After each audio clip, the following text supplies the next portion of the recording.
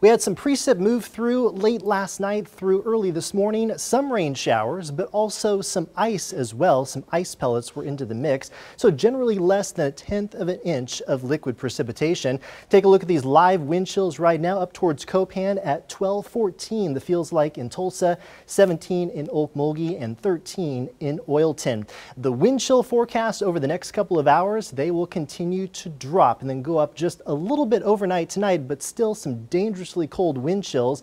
Improvement comes in tomorrow on your Tuesday as we have a healthy south wind on the way and improving here on the low temperature trend. So tomorrow morning down to 17 degrees. The feels like even lower than that. We have 30s for Wednesday morning, but then what a difference. Low 50s on the way for Thursday, lower 40s for Friday and Saturday. A live look here at Wade's RV in Glenpool at Highway 75. This all part of Wade's RV weather camera network. Still some clouds into the mix. These lower clouds will clear out over the next hour to two.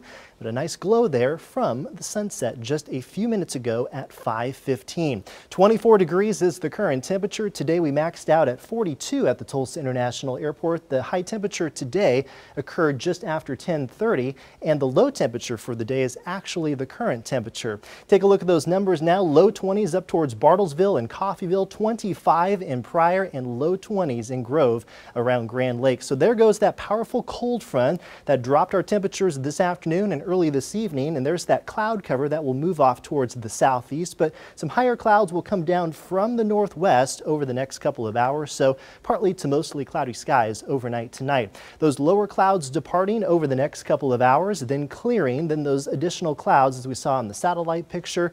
It looks great for tomorrow on your Tuesday with some cloud cover hanging tough early in the morning and then clearing skies for mid to late morning and sunny skies expected for the afternoon across eastern Oklahoma and southeast Kansas. So make sure to have those sunglasses ready to go tomorrow. 17 degrees is our forecast low. The winds easing up tonight, becoming a variable direction between about 5 and 10 miles per hour, with lows up towards the north closer to 10, but of course down into the single digits for those wind chills, closer to 20 degrees, especially towards the south, to the south of Interstate 40.